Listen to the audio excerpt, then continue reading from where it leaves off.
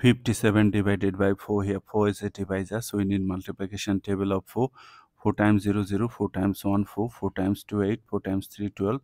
To find out the multiplication table of 4, just add 4 with the previous step. 0 plus 4 4, 4 plus 4 8, 8 plus 4 12, 12 plus 4 16. This process will continue.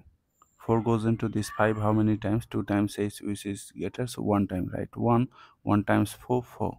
Subtract 1, bring down the next digit 17. 4 goes into 17 how many times? 5 times 20, so 4 times 16. 4 times 4 16. Subtract 1, so our answer is 14, remainder 1. If you want to write your answer in decimal form, then take here decimal, add number of zeros, bring down the first 0. Before the 0 there is a decimal. Decimal must come to the quotient directly. 4 goes into 10 how many times? 3 times 12, which is greater, so 2 times. 2 times 4 8.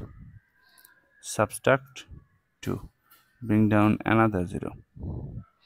4 goes into 20 how many times? 4 goes into 20 5 times. 5 times 4 20. Subtract 0. So our answer is 14.25.